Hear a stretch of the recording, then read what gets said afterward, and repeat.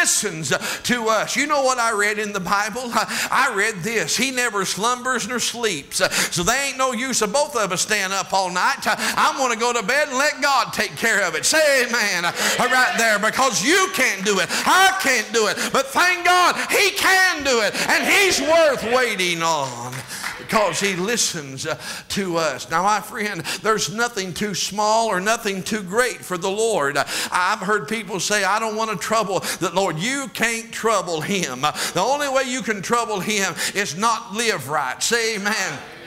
Right there, that bothers. He don't like that, but He'll forgive you of that right there too. Not only has He located us, not only has He listened to us, but I'm glad He loosed us, as the preacher has already referred to, loosed us from the Adamic nature of sin.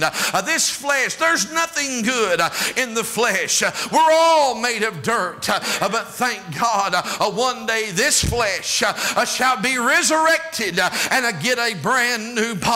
It'll be just like Adam's was in the Garden of Eden, I believe. Why do you say that, preacher? Because God made him in His likeness. He made him in His image, and then He breathed into him His own breath. He was a little God, if you'll have it, in a perfect place.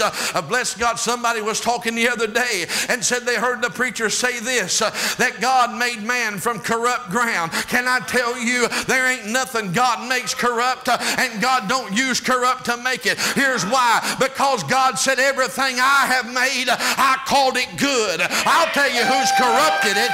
The Bible says you and I have corrupted the things that God has made. I'm glad He loosed me. I'm been set free. I'm free from the guilt of tomorrow. Hey, aren't you glad of that? My sins are gone too, by the way. Amen. They were many, but now they're none. Thank God. Why? Because I just had a bloodbath. Amen.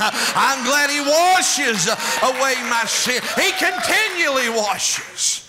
You've heard me tell the story, but I see new folks here tonight that I've never seen before that I can recollect. I always use this analogy. When I was growing up as a little boy, you remember we had that black and white television. And it snowed on there in July. Yeah, it sure did. And we'd have to go up, turn the antenna just right and things. But they had a jingle. They had a commercial. And the jingle, it was on washing powders, New Blue Cheer. How many, anybody ever remember that? Some of you ain't got a clue what I'm talking about. If it ain't a little cube that goes in an automatic washer, you'd go down dirty because you don't know how to wash clothes. Amen. Right there. That's right. So here's how they had a little lady on there. They had two wash tubs.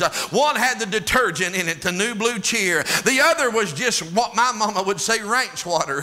Amen. That's clear water right there. So the woman had the little washboard, and she'd take that garment and she'd put it in that New Blue Cheer, and she'd sing, washy, washy, washy in the New Blue Cheer, rinsey, rinsey, rinsey in the water so clear, and hanging on the line.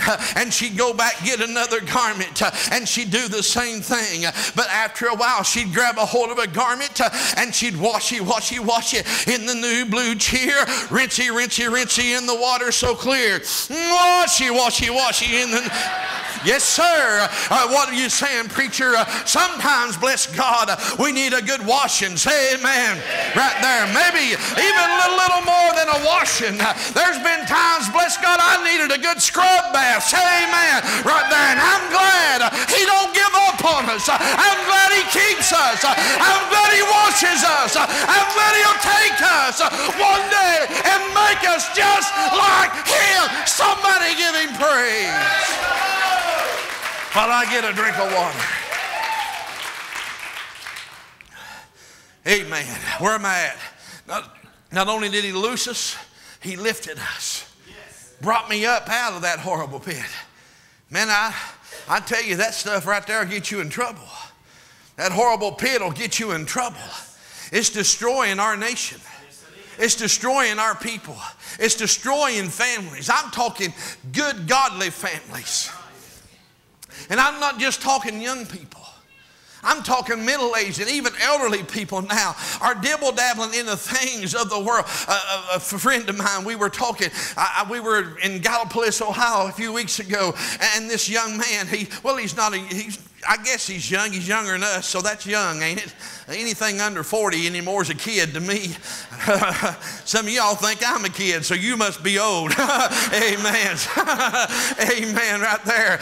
And he is what they call a drug addict that can handle the drugs. I said, that's the dumbest thing I've ever heard about. But he works a job, a good job, a 6-figure-a-year job, and is addicted to heroin. Has spent over $100,000. You think of that right there. Huh? You think of that. I mean, has anything you'd want in the American world. New car, new house, all these things. But something controls him instead of him controlling something. It's destroying our people. In Scioto County, Ohio, they came on the television that there's a new drug, new type of heroin that's been laced with some other time, some kind of opium they call it. I can't remember the name, but if you take that, it'll kill you instantly. And in 6 days, they've had an overdose every day of a person, and they died. Can I tell you, they died? That stuff will kill you. It's killing our people. And I'm not sure the law enforcement even worries about it anymore. I'm not sure half of them ain't even hooked into it. You can get mad at me if you want to, but I'm telling you, if we get serious with God, it's killing people everywhere. People you wouldn't even think of. But see, I'm glad one thing he can do, he can lift you out of that stuff. Huh? He can bring you out of that stuff.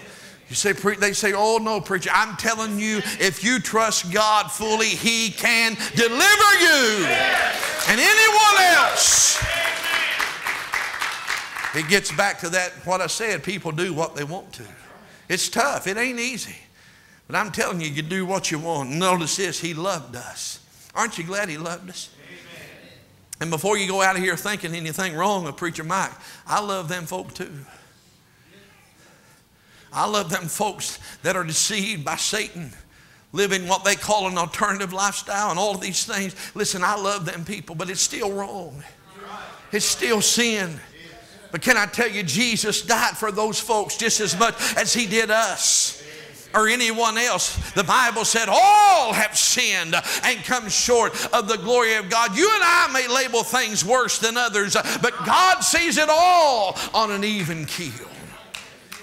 But I'm glad, thank God, he loved us.